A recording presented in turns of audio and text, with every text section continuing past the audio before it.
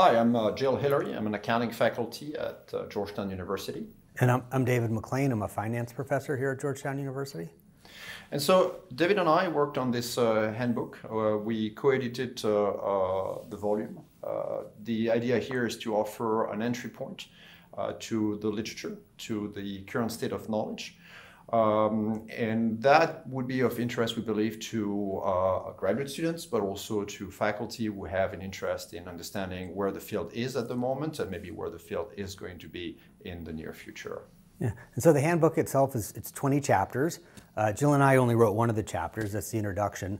And for those that are interested, it lays out a history over the last half century of how academic research and thinking and decision making has evolved.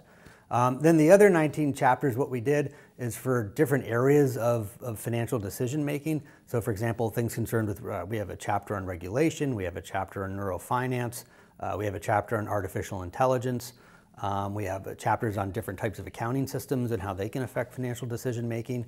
For each of these different areas, we went out and found a subject expert, a scholar who works full time in that area. And we asked them to kind of summarize the area. What do they think are the most important things that people have learned from this area? What are the important papers in this area? And then looking forward, what might be some opportunities for further research in these areas.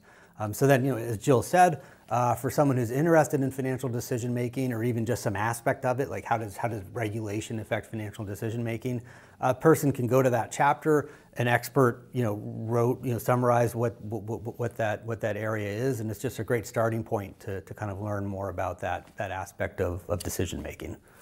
And we hope you will have as much fun reading the handbook as we had when we read it for the first time.